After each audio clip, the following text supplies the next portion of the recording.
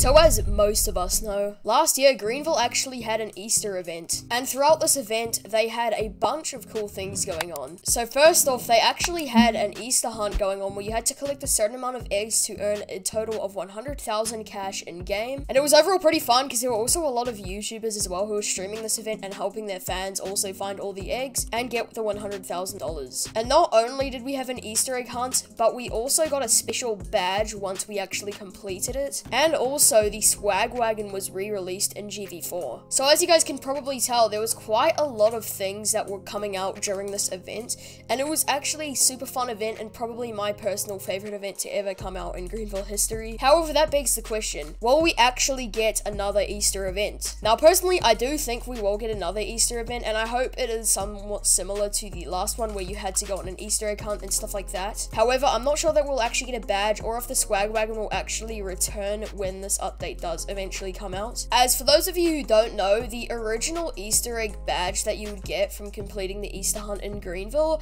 actually was removed from the game just randomly out of nowhere. And this did make quite a lot of players annoyed, as a lot of people mainly only did the event to get the exclusive badge. However, as you guys can see, if you actually do go to your profile and if you did complete the Easter egg hunt in Greenville in 2021, you can actually see that the badge does still actually exist. The only difference is that it no longer actually shows up on the game page, which is probably understandable as players will be wondering how people got it and how to get it and stuff like that, but it does still exist. So for those of you who were annoyed about it being removed, it is still here on your profile, it's just not actually on the game page anymore. However, I'm not exactly sure if they'll bring back that badge this year though, or a new version of it. And when it comes to the SWAGWAGON, I kind of think it's almost a 50-50 chance it'll return, as it came out in GV3 and GV4, so it's come out for 2 versions now. So I have a strong feeling that it could possibly come back, plus it was the first limited time car in the GV4, I'm pretty sure as well. Otherwise, we might actually end up getting a brand new limited time car, as we haven't had a limited time car in a long time now. I also have a very strong suspicion that the Greenville update for the Easter event might actually come out next update, or the update after this one,